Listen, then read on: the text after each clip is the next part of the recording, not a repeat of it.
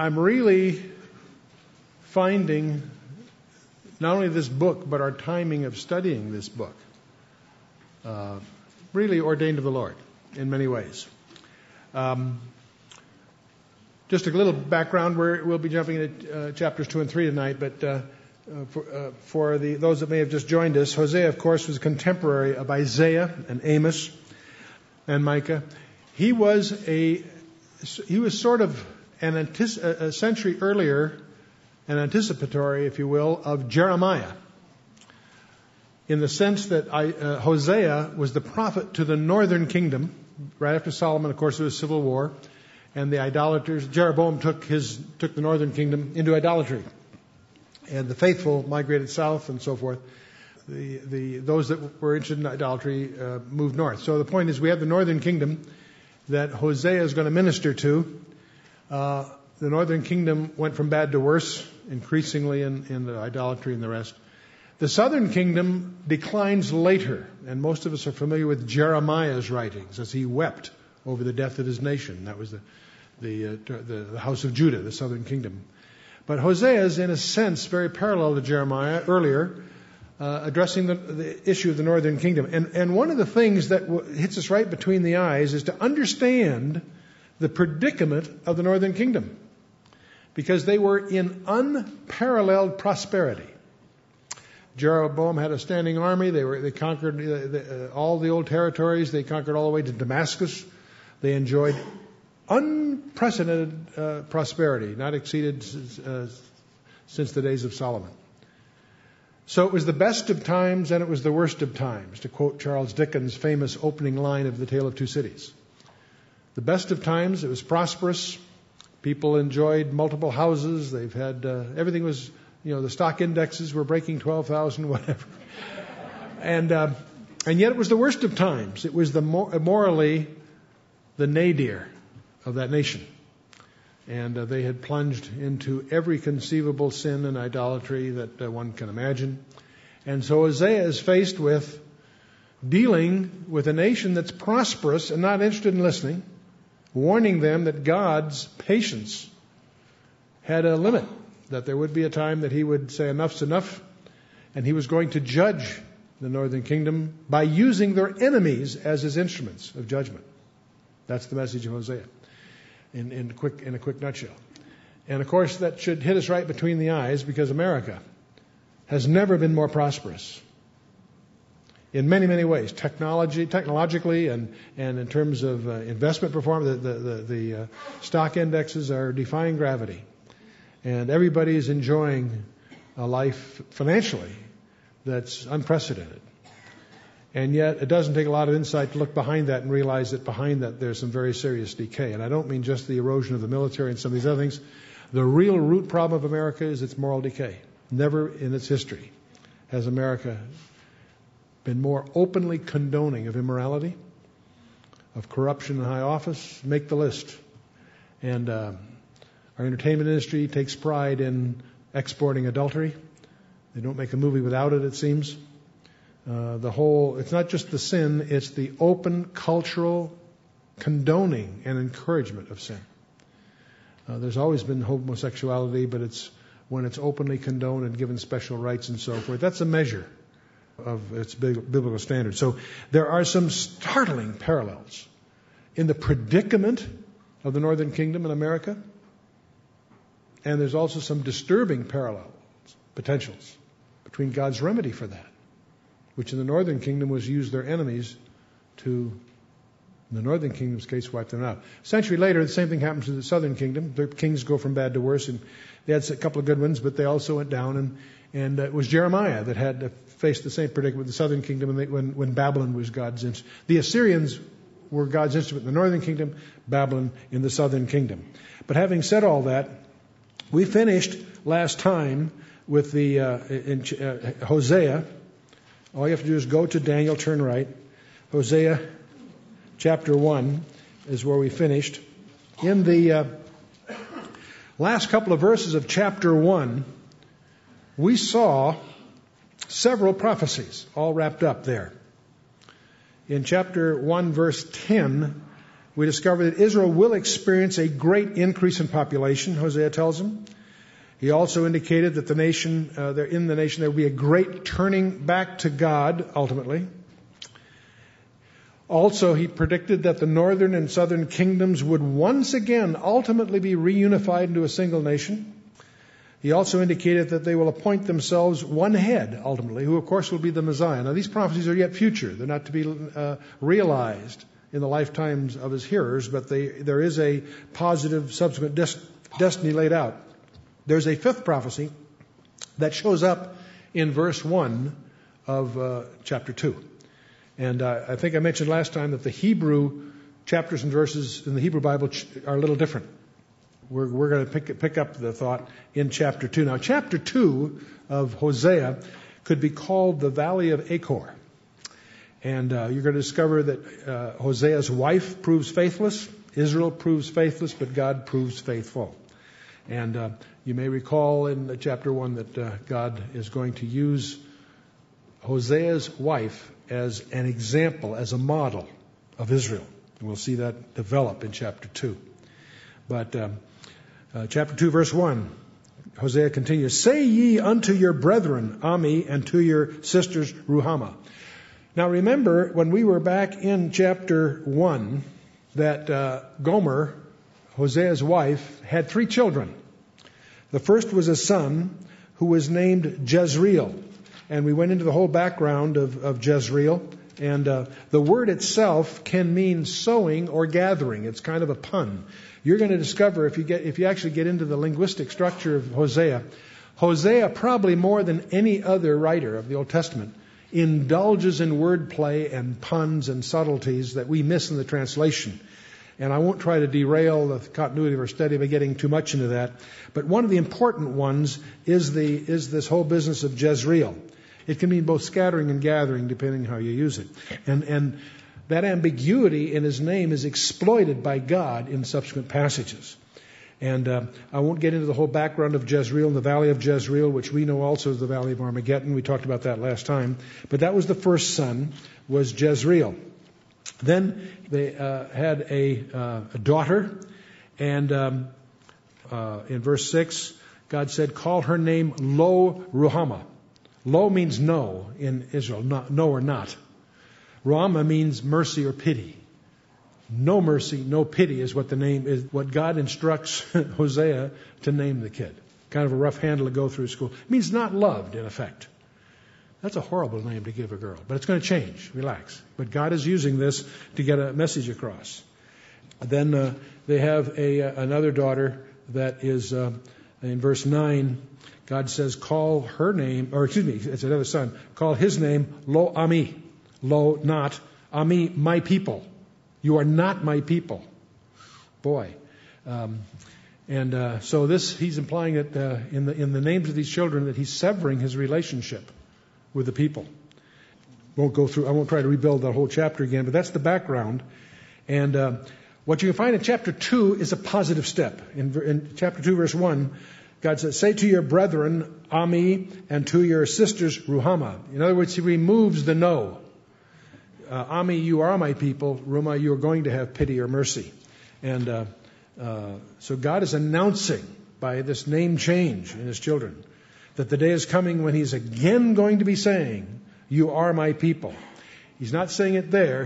That's a prediction that it ultimately happen. Now it's interesting, as you go through the study of Hosea, a lot of other issues are lurking beneath the surface.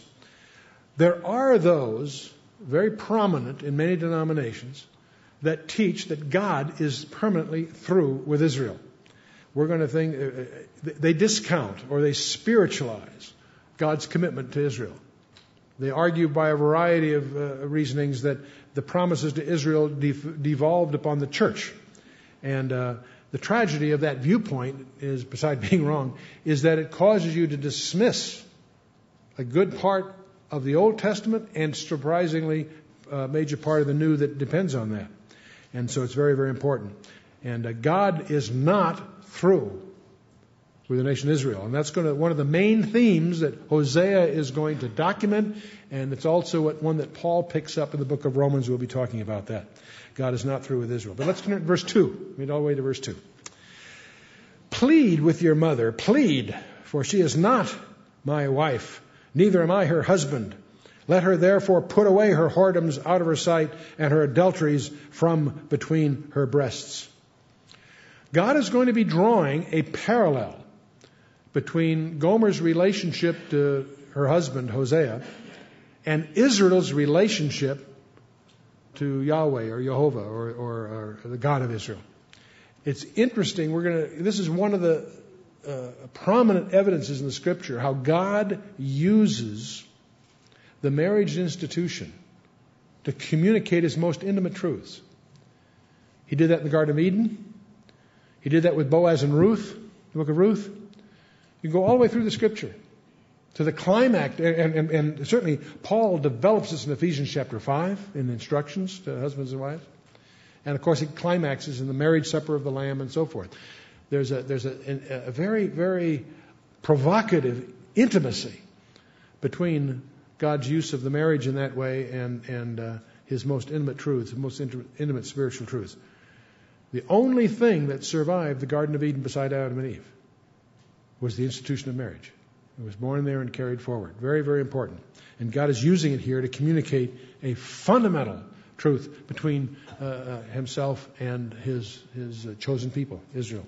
So when you see the discussions about Gomer, recognize that by implication God is talking about Israel as well as his wife Gomer. Now, God told Hosea that his wife would be unfaithful, turn to prostitution. She's going to do that.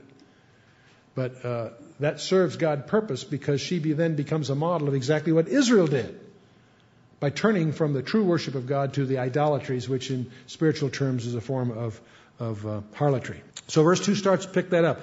Plead with your mother, plead. Now the word plead implies contention. And the contention, of course, derives because Gomer went back to prostitution.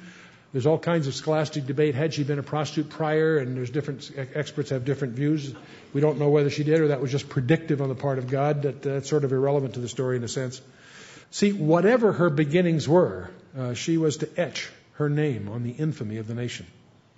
Because throughout eternity, her name will be associated with the faithlessness of Israel. And all this, of course, Hosea's heart is broken. Because despite all that, Hosea loved her. Let's not emphasize the text. You have to infer it from a number of things, but it's pretty clear, I think, that he loved her. He was being obedient to God indeed, but his heart was in it. He loved her. The worst sin you can commit. We've often asked the question, well, what's the most painful sin you can do? And we've suggested that as gossip. It's not murder. That's pretty quick. Gossip isn't. The innuendos and the reputations it destroys just continue. Gossip is perhaps the most painful sin. What is the worst sin you can commit? It's been suggested that the worst sin you can commit is to be unfaithful to one who loves you. In the interpersonal sense, that's certainly true. And in the theological sense, the ultimate sin is to be ungrateful to the Creator that provides and redeems and deals with us. And that's what this is going to hit. Greatest sin a Christian can commit is being unfaithful to the God that has redeemed you and who loves you still. So this passage is going to demonstrate in some strange ways the nature of God's love toward those who have proved unfaithful to Him. And I want to ask for a show of hands. Because if we were honest, all our hands would go up. Have we all been unfaithful to Him? Absolutely. So we want to understand, what's His attitude about that? What's He going to do? You know, to the Greeks, God was unfeeling. Their word was apatheia, from which we get the word apathy. To the Muslims, Allah is capricious, unknowable. But not the God of the Bible. The God of the Bible weeps for His people, yearns for them, and works for their deliverance. And we could go through a lot of examples, and some of the more interesting examples would be out of the 2nd chapter of the book of Jeremiah, but we'll keep moving here. See, if it were you or me, and we were God, or if we were Hosea maybe, we might give up.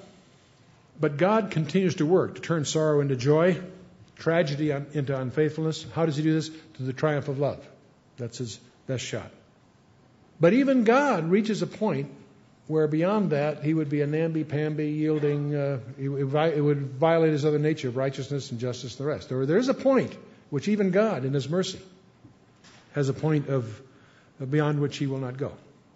And that's also the deal here. So, verse 3, lest I strip her naked and set her as in the day that she was born, and make her as a wilderness, and set her like a dry land, and slay her with thirst. Now he's speaking in terms of Gomer, but he's talking about Israel. If she does not repent, God is going to judge her.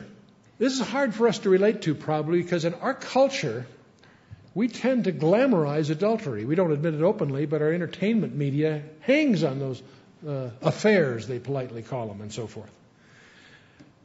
Adultery is the chief product of Hollywood. But see, God is going to tell it like it is. Nothing glamorous here. Her life, Gomer's life, is going to go downhill, and so is Israel's. Verse 4. And I will not have mercy upon her children, for they be the children of whoredoms. Boy, that's tough language. Some scholars believe that that's an indication that the children were illegitimate. Other scholars debate that from a number of points of view. But in any case, God is applying the sins of the nation to the individuals that compose the nation. Can't escape that application. And it's interesting how we look at our nation, and the prevalence of adultery has turned our nation into the debris of broken homes, single-parent families, offspring incapable of intimacy or commitment. We've even degenerated into a culture in which family values are an issue of debate. People argue about that? You've got to be kidding. They're debated within the corridors of power. So anyway, at this time in Israel, the entire nation had turned to idolatry. I'm always intrigued. You know, we read about the Canaanite gods, the Balaam and so forth, that they worshipped and idols, and you think how silly that is, how nonsensical that is. But wait a minute, gang. In our culture, we've devised or invented the most insulting God of all. These ancient civilizations would carve out something out of stone or wood and worship it. And so, of course, you look at that, it's hard to understand the insanity of paganism. And yet, in our nation, not only is paganism the enforced religion within our schools, we've invented a God that's even more insulting than one of wood and stone. We've invented a God called random chance. It's not that we're ascribing the creation to a false God. We're saying we don't need one. It just happened. A random accident. We teach our kids that they're a random accident of chance and have no destiny, and then we wonder why we have circumstances like Columbine High School. It's a natural product. There are going to be more of those. It's interesting when you read Exodus chapter 20. There is that exhortation that God says, I will visit the iniquity to the third and fourth generation of them that hate me. You remember that passage in part of the passage of the Ten Commandments? That's attached to a specific commandment. The second commandment. Thou shalt have no other gods before me. God is serious about that. And Israel had her way of following another God. And we in our culture have ours. But that is something that ignites His fury, ultimately. Verse 5. God continues, for their mother hath played the harlot, she that conceived them hath done shamefully. For she said, I will go after my lovers that give me my bread and my water and my wool and my flax, mine oil and my drink. Gomer had turned to prostitution for money. Now, Hosea may not have been a wealthy man and may not have been able to provide for her luxuries. He may have only provided for necessities. But she wanted her own way. So Israel also, in the broader sense, had turned to idols or spiritual adultery. And she was giving the idols credit for what God was providing. How to make God feel? God is providing their prosperity. They're more prosperous than they'd ever been in their history in the northern kingdom. And they're ascribing it to these false gods. How do you think that makes God feel? Change the subject. What has made America great? I grew up in a first-generation family. Loved this country, its opportunity. the incredible efficiency of capitalism. Great believer in that. Entrepreneurship, our freedoms, a nation that admired achievement, a meritocracy, came close to being one. Was that what made America great? Many of us fall into the trap of believing that. And indeed, those things are wonderful things, I believe. I defend them. But is that what made us great? No. Alexis de Tocqueville had a tour of America in 1815 and to try to understand this incredible country. And he wrote a famous book, Democracy in America. His conclusion was America's great because America's good. If America ceases to be good, she'll cease to be great. That was his conclusion. So does America attribute its greatness, its prosperity, the freedom of its borders to the one that's protected her and provided for her? The one that has been the foundation of her heritage? No, it's disparaged. It's outlawed. Saw a great little quip. Dear God, why did you let happen what happened in our high school, Columbine, Colorado? She said, and it said, signed Susan, 12th grader. Letter comes back. Susan, I'm not allowed in your schools. Signed God. Says it all, doesn't it? So God's love is also a disciplining love, and we're going to see the rest of this passage segmented by 3 therefores. In verse 6, verse 9, and verse 14, it says, therefore. What do you mean, therefore? Because of all this, because Gomer was unfaithful to Hosea, he's using that as the idiom. Israel is unfaithful to God. Therefore, verse 6, behold, I will hedge up thy way with thorns and make a wall that she shall not find her paths. Now, we're all reminded of the hedges in the book of Job, where God had put a hedge about Job to keep Satan from being able to touch him, and Satan complained. And of course, you know the story of Job, where progressively Satan was allowed to pierce that hedge and take away Job's prosperity and his family, even his health and so forth. Now, Job didn't have the benefit of chapter 1's conversation between God and Satan, so he was faced without that. And of course, Satan had misjudged Job. Job ended up coming off pretty good. But the point is, even there in the book of Job, God did not allow Job to be tempted beyond that he was able, as Hebrews 2:13 promises us. But now in the case of Gomer, it's the other way around. The hedge is there to serve as a protection against Gomer herself in finding the evil things that she desired. So verse 7. And she shall follow after her lovers, but she shall not overtake them, and she shall seek them, but they shall not find them. And then shall she say, I will go and return to my first husband, for then it was better with me than now. See, there comes a day when a girl who has become a harlot is no longer attractive to her clientele, and they lose interest in her. And she sinks lower and lower in the social scale of the city, and ultimately is unable not only not to get luxuries, but even necessities. So she's in trouble, and hungry and clothed in rags, not fancy garments. And this is exactly what would be happening to Israel. And so when that happens, then the people will say, now let's return to God. It sort of reminds you somewhat of the prodigal son. You remember that in Luke chapter 15.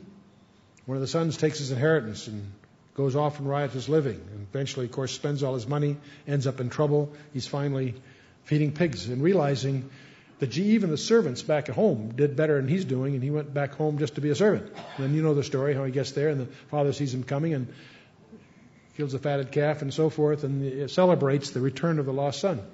One of the unnoticed morals of that whole parable in Luke 15 is that the son never lost his sonship, despite his embarrassing behavior and so forth.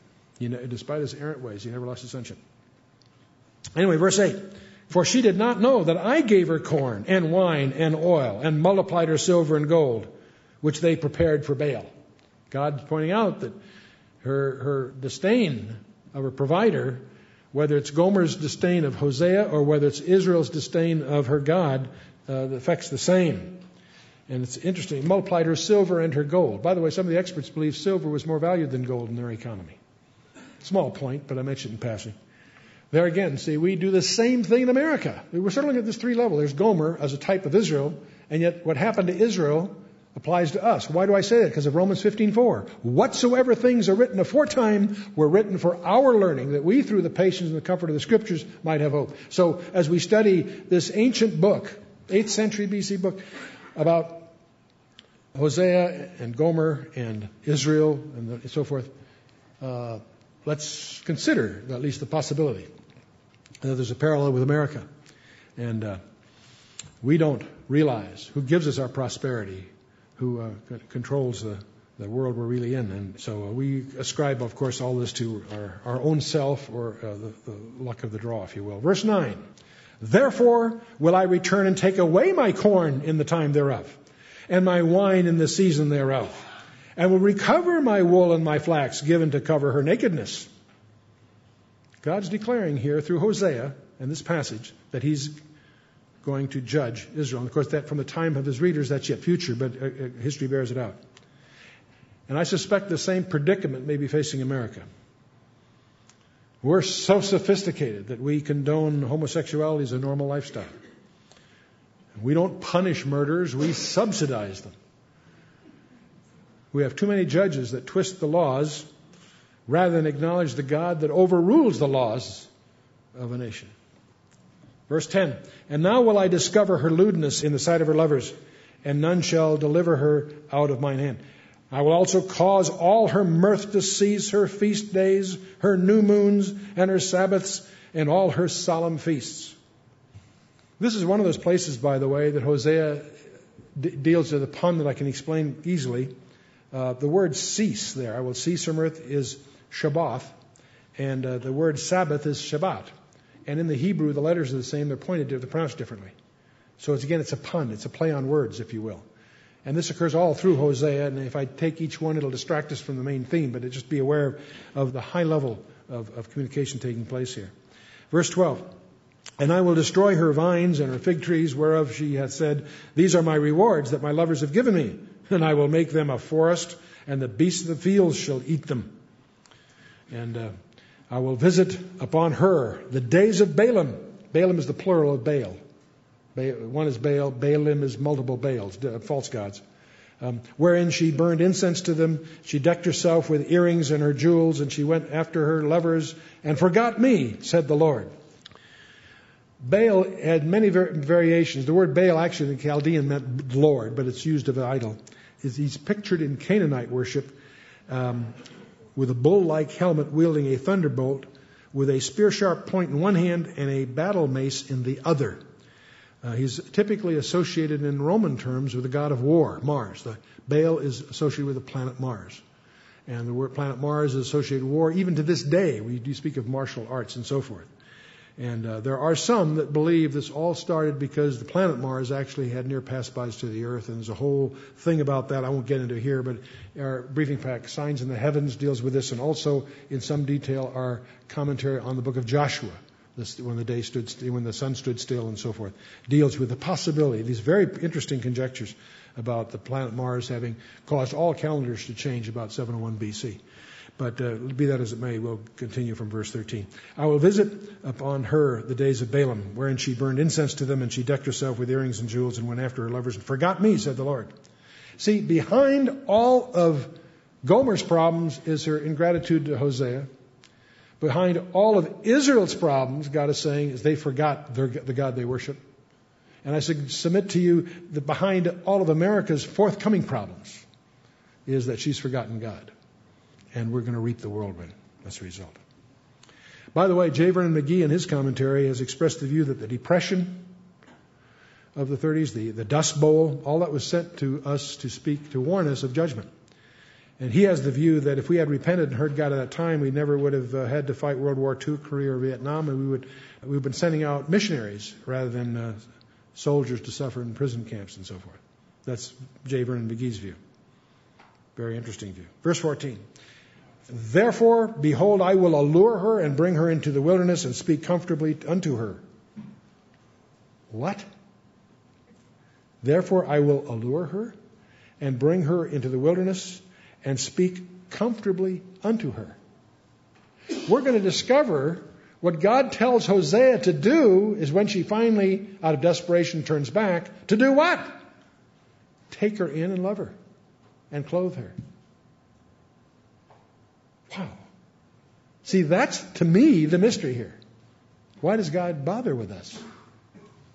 Why does God bother with us? That's the story here. Here is Gomer, unfaithful, turning to prostitution, total ingratitude towards her benefactor. Modeling, of course, Israel, turning her back on the God that brought her through the Red Sea and all that stuff. And what's God going to do? He's going to take her back in. The mystery is why. Donald Gray Barnhouse, one of my favorite writers, he writes, who can explain the insanity of true love? Love is of God and is infinite. Love is sovereign. Love is apart from reason. Love exists for its own reasons. Love is not according to logic. Love is according to love. Thus it was for Hosea, who's playing the part that God has played with you all of your life and with me. This was out of his commentary on Romans, but he's commenting on Hosea, and I thought it would be useful to share with you. And he does an eloquent job. I don't normally like to read some of these things, but I think this is worth it. Hang in there with me. Barnhouse says, the pursuing love of God is the greatest wonder of the spiritual universe. We leave God in the heat of our own self-desire and run from His will because we want so much to have our own way. We get to a crossroads and look back in pride, thinking we have outdistanced Him. Just as we are about to congratulate ourselves on our achievement and self-enthronement, we feel a touch on our arm and turn in that direction to find Him there. My child, he says in great tenderness, I love you, and when I saw you running away from all that is good, I pursued you through a shortcut that love knows so well, and awaited you here at the crossroads. We've torn ourselves free from His grasp and rushed off again through the deepest woods and the farthest swamp, and if we look back again, we are sure this time that we have succeeded in escaping from Him. But once more, the touch of love is on our other sleeve, and we turn quickly, we find that He is there, pleading with the eyes of love, showing Himself once more to the tender and faithful one, loving to the end. He will always say, my child, my name and nature are love, and I must act according to that which I am. So it is that I have pursued you to tell you that when you are tired of your running and your wandering, I will be there to draw you to myself once more. Whew. When you see His love at work through the heart of Hosea, we may wonder if God is really like that, but everything in the Word and experience shows us that He is. Let me continue with Barnhouse.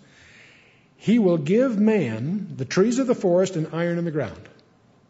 He will then give to man the brains to make an axe from the iron, to cut down the tree and fashion it to a cross. He will give man the ability to make hammer and nails, and when the man has a cross and hammer and the nails, the Lord will allow man to take hold of him and bring him to that cross. He will stretch out His hands upon it and allow man to nail him to the cross. And in so doing, will take the sins of man upon Himself to make it possible for those who have despised and rejected Him to come to Him and know the joy of sins removed and forgiven, to know the assurance of pardon and eternal life, to enter into the prospect and the hope of glory with Him forever. This even our God, and there is none like unto Him. Hallelujah. Are you like Gomer in the depths of your misery? Are you like the prodigal son in a foreign land? Don't just sit there. Go. Return to God. Remember what He said? Come unto me, all ye that are weary and are burdened, and I will give you rest. Matthew 11:28. Well, let's continue. Verse 15 takes us into the valley of Achor. This is a strange idiom we're going to encounter here. I will give her vineyards from thence, and the valley of Achor for a door of hope. And she shall sing there, as in the days of her youth, and as the day when she came up out of the land of Egypt. She's speaking here idiomatically of Israel, and using Achor as a model. The valley of Achor really means the valley of trouble. It's mentioned 3 times in the Bible. First time, prominent time, is Joshua chapter 7. You may recall they had the victory at Jericho. How many knew that there was a battle at Jericho? How many thought Joshua fought the battle of Jericho? Who really fought the battle of Jericho? Jesus Christ. The last few verses of chapter 5, after dinner one night, Joshua's going. There's a man there with a sword. And he challenged him like a sentry. Are you for us or our enemies? He says, take off your shoes, you're on hallowed ground.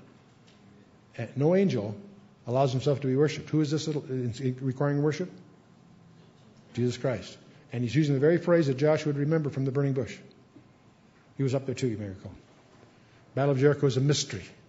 Every rule in the Torah is violated. The Levites were not supposed to go to war. They went first. They're supposed to work 6 days, rest the 7th. No, the 7th day they went 7 times around.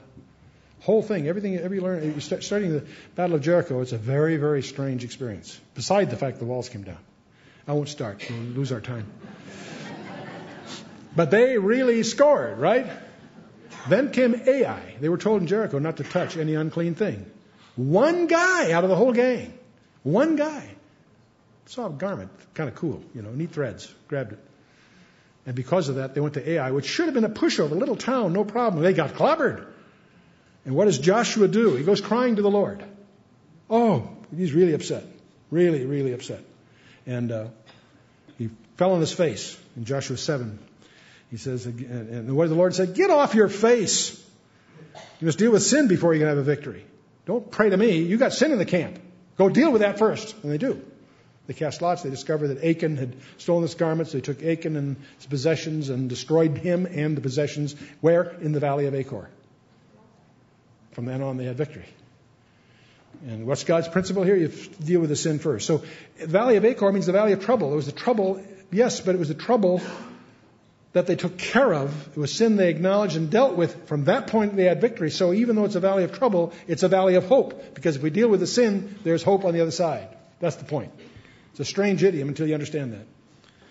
See, in Isaiah 65:10, the second place Achor shows up, and it speaks of a day when it is a resting place for herds. But again, it's the trouble that led to being rest. And then, of course, the third place is where we're seeing it here in Hosea chapter 2. And how can a valley of trouble, which is what the valley of Achor means, be a valley of hope? How can a valley of trouble be a valley of hope for us? Remember what Jesus said in the final hours of death? Now is my heart what? Troubled. And what shall I say? Father, save me from this hour? No, it was for this very reason I came to this hour. That was in John 12, verse 27. Then we're told Jesus was troubled in spirit, John 13. Why was he troubled? Because he was troubled in our place. It's on the basis of his death that our sins are taken care of. And that's why he can say to us now, as he did in John 14, do not let your hearts be troubled and do not be afraid. The valley of trouble that he took care of is our hope. What are the ultimate results? Let's continue with Hosea verse 16. It shall be in that day, saith the Lord, that thou shalt call me Ishi, and shalt call me no more Baali. Ishi means my husband. So Israel will say to him, you're my husband. Gomer will say to Hosea, you're my husband. Israel will say to God, you're my husband. And no more call me Lord, but the word here, Baali, means Balaam, because what they were doing, in effect, they had been attempting to place the Lord on the same level as the false idols. You're never more going to do that anymore, he's saying. And see, the husband relationship is used here to indicate that which is intimate and personal. And, of course, it's a relationship based on love. It's the highest relationship in the human family. In Song of Songs, 6:3, I'm my beloved's, and my beloved is mine. Can you call Christ yours? That's the question. Not everyone who calls him Lord. Many will call me Lord, Lord. You'll say, depart from me, I never knew you.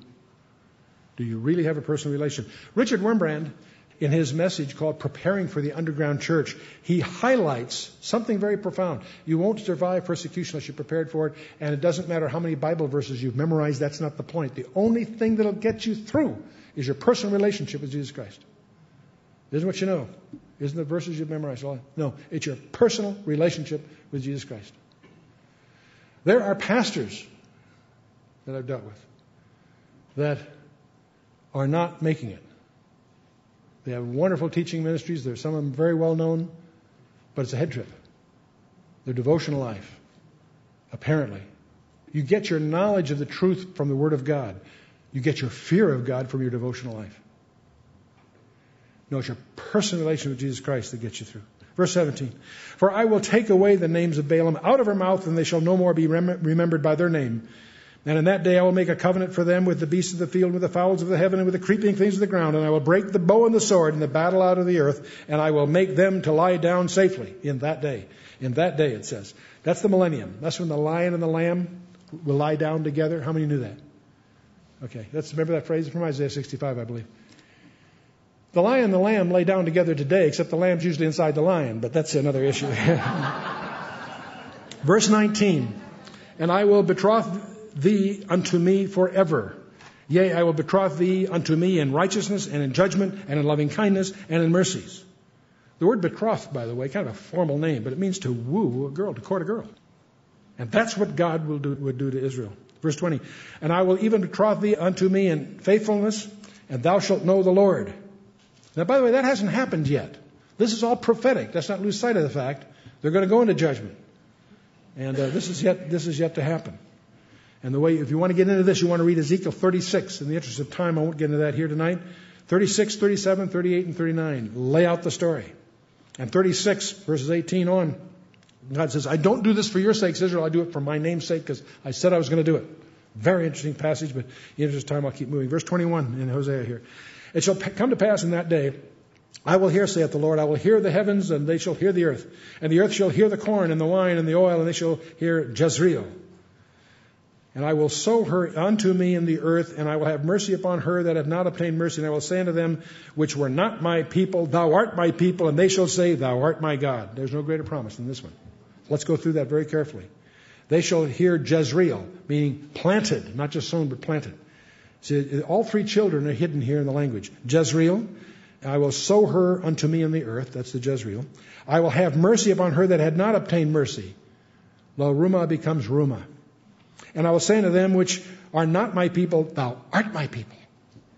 Not Lo Ami, but Ami. And they shall say, thou art my God. Has that happened yet? No.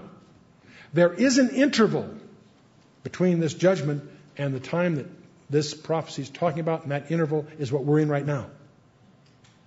So we have Jezreel, sown or planted, Ruhamah, mercy or her pity, and Ami, my people. And this, incidentally, is quoted by Paul in Romans 9. But in the interest of keeping moving, I'll let you look that up on your 9:25-26, where this is quoted. But we're now going to come, you say, gee, Chuck, we've got most of the time gone, and we've got another chapter to do here. Yes. Chapter 3 has 5 verses, so we're going to take chapter 3, but it may be a bad decision because what we're now coming to is what some people have called the greatest chapter in the Bible. Wow. I'm not defending that, but it must be important if somebody at least feels that way. Only 5 verses, but they portray the greatest story in the Bible. The death of our Lord Jesus Christ for his people in the most concise and poignant form found anywhere. Dr. Charles Feinberg, who's a very noted Jewish believer and Hebrew scholar, says of this chapter, quote, if it rightfully takes its place among the greatest prophetic pronouncements in the whole revelation of God, close quote. So let's take a look at it. To really get the background for this little 5-verse chapter, you need to know 3 chapters of Paul. And Paul wrote his definitive declaration of the Christian gospel. It's called the book of Romans. And in the book of Romans, there are 3 chapters, 9, 10, and 11, that if we were doing this formally, we would just jump in right here. Chapter 9 is God's past dealings with Israel. Chapter 10, his present dealings with Israel when Paul was writing. And chapter 11, his future dealings with Israel. He hammers away. And those that build their doctrine on the idea that the church has replaced Israel have profound problems in the New Testament as well as the Old. And we shouldn't have those problems in this gathering because we recognize, in fact, our own ministry is based on the observation that we have 66 books penned by 40 different guys, more than 40 different guys probably, yet it's an integrated message. Total integration. Every number, every place name, every detail is evidence of supernatural design. But let's just jump in and take a quick look then at what this incredible chapter 3 says. Verse 1, then said the Lord unto me, go yet, love a woman beloved of her friend, yet an adulteress, according to the love of the Lord toward the children of Israel, who look to other gods and have loved flagons and wine. So Hosea is now getting instruction from God to go and take this adulterous wife back and love her the way God loves Israel, who also was unfaithful. See, Hosea still loved her despite her unfaithfulness, so the model works. He speaks of flagons of wine. It's a mistranslation. These cakes of raisins. But what it deals with is something that was used in the sacrificial feasts of the Canaanites, the heathen worship that Israel had adopted. Verse 2. I bought her to me for 15 pieces of silver and for an omer of barley and a half omer of barley. See, Gomer had sold herself. She is sold at auction. Homer had to go down there and purchase her. Right? Now, by the way, when you were put up at auction in the Greek culture, you were stripped naked. There are 3 ways you could become a slave. The first is by conquest, second by birth, the third is by debt. She was by debt. You and I are slaves by all 3. Conquered by the world. We're slaves to sin. We have a debt we can't pay. And by the way, slaves are always sold naked. So are we. She was put up at auction. The bidding started, I'm guessing. 12 pieces of silver. No, 13 pieces of silver. 14. 15. Finally, 15 and a bushel and a half of barley. What does that tell you? Here's Hosea bidding for her. He went all the way to 15. And now he's counting his small change. His pockets are empty. He can't go 16. Well, how about a bushel and a half of barley? Done. So he comes home with his pockets empty, but with his wife. Now he owned his wife. He had the right to kill her if he wanted to. He could do what she was property. She could do whatever she wanted to. What did he do? He took off her rags, whatever was left, and clothed her and took her home. And that's us. We're Gomer. We were a slave sold on auction on the auction block of sin. The world bids for us, promises of fame, wealth, prestige, influence, power. That's the world's currency. Yet we too have been redeemed, purchased, despite our despicable character. What were we purchased with? The blood of Jesus Christ. And I won't go through all the verses there. It's pretty obvious to most of you. The mystery to me is why. I can't escape that. Now, there's another aspect of it. The answer to why, by the way, is in Ephesians 2:7. Well, we'll take the time for this one. It's important. We all quote Ephesians 2:8 and 9. For by grace are ye saved through faith, and that not of yourselves. That is even the faith, is a gift of God, not of works, lest any man should boast. But nobody reads the verse before that. 8 and 9 we all memorize as part of everyone's little memory list if you're into that sort of thing. But Ephesians 2:7 holds the cosmic key to the whole thing. Why? That in ages to come he might show the exceeding riches of his grace in his kindness toward us through Christ Jesus. We're going to be his trophy of just what infinite love is all about. Well, maybe that explains it. I don't know. You know, you hear a lot about dedication and commitment, turning your life over to the Lord. But that all comes later. Something has to come first. You and I are in the desperate need of redemption. Let me give you an analogy that I really enjoyed. It's like going to a graveyard and proclaiming, listen everyone, let's start doing better. Let's start committing our lives to the Lord.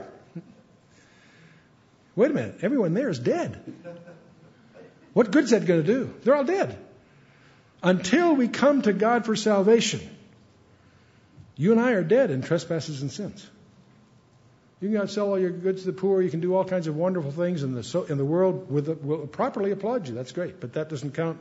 That's works. We have no life to commit to Him. We're dead in trespasses and sins.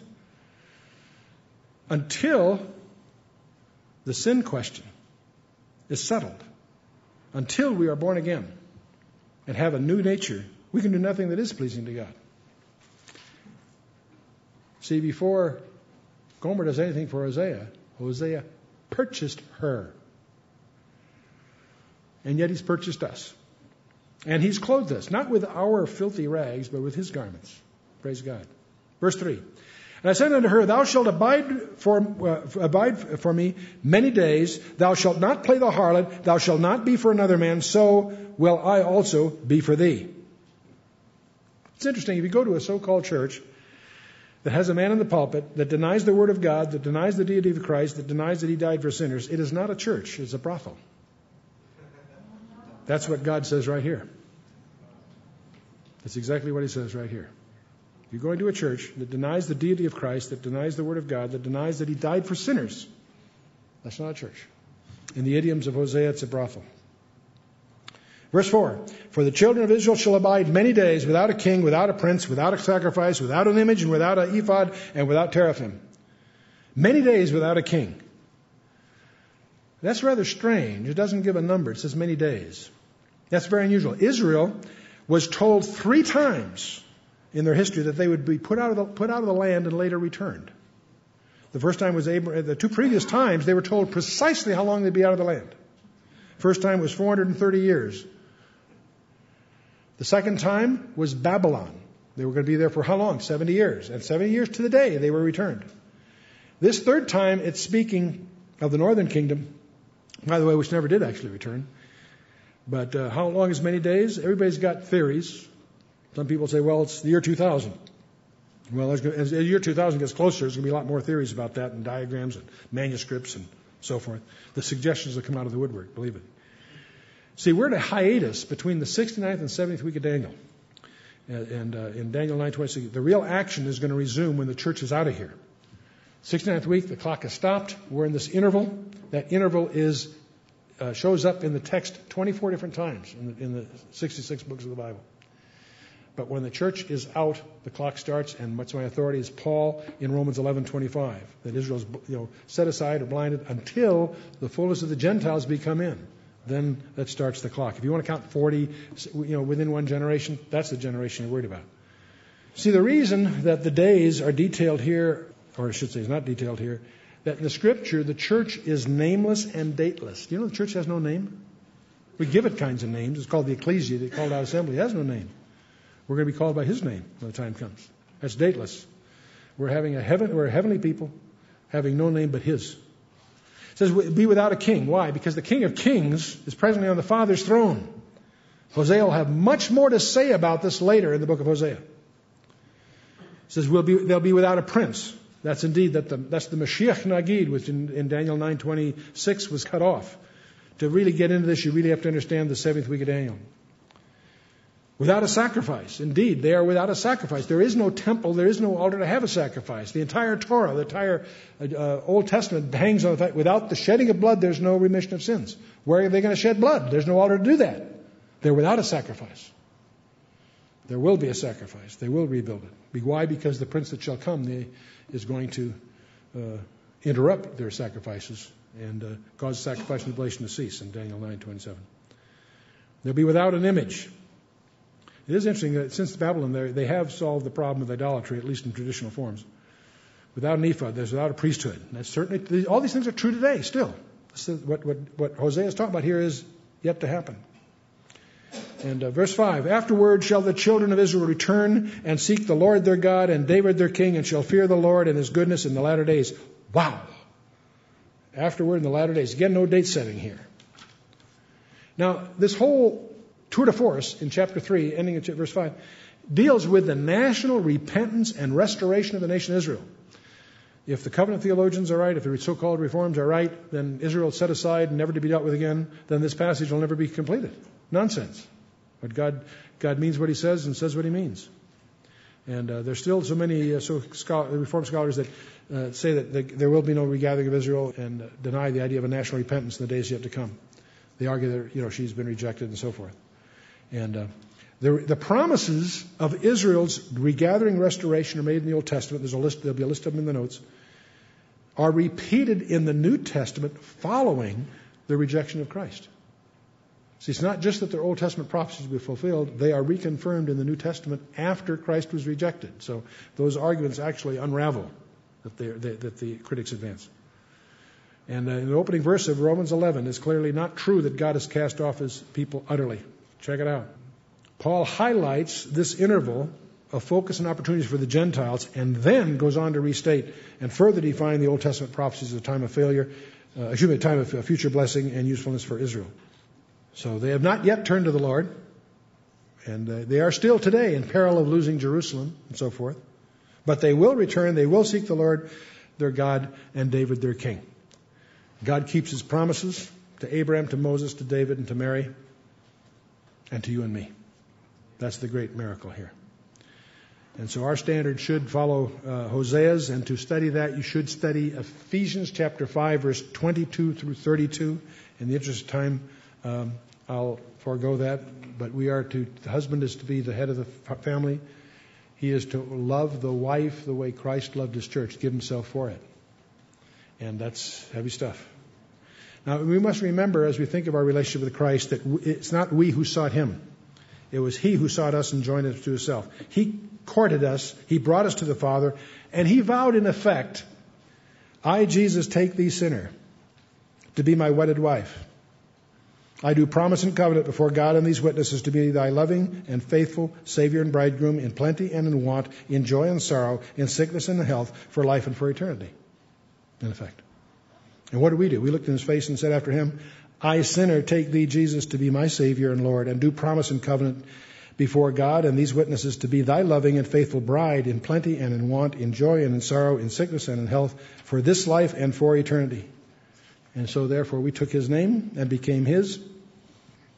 And now we must be careful to keep his name unspotted before the world. Let's stand for a closing word of prayer.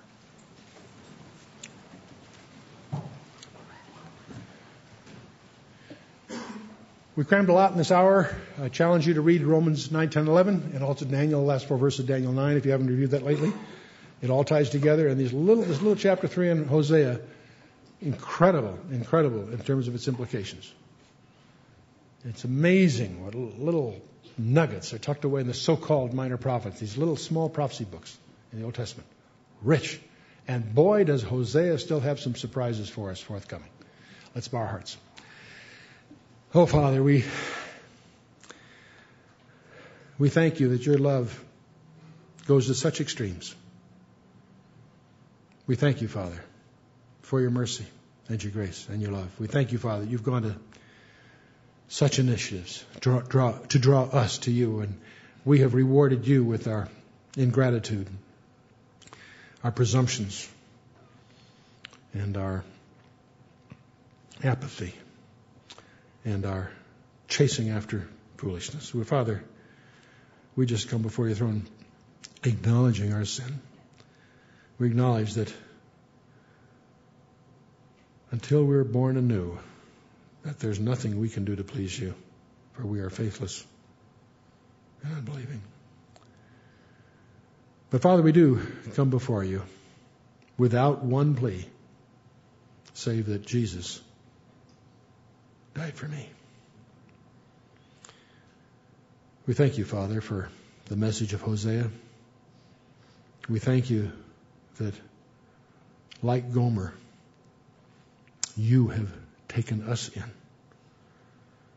and you have shed our filthy rags and replaced them with your imputed righteousness because of the purchase that was consummated on that wooden cross erected in Judea so long ago. Oh, Father, we just would ask that you would receive us, forgive us, cleanse us, that we might somehow, through your Spirit, be more pleasing in thy sight. And yes, Father, we do ask for discernment in our decisions. Illuminate the path before us. Help us to understand what you would have of us in the days that remain, that we indeed might be profitable to you as we commit ourselves afresh into your hands in the name of Yeshua, our Lord and Savior, Jesus Christ. Amen. God bless you.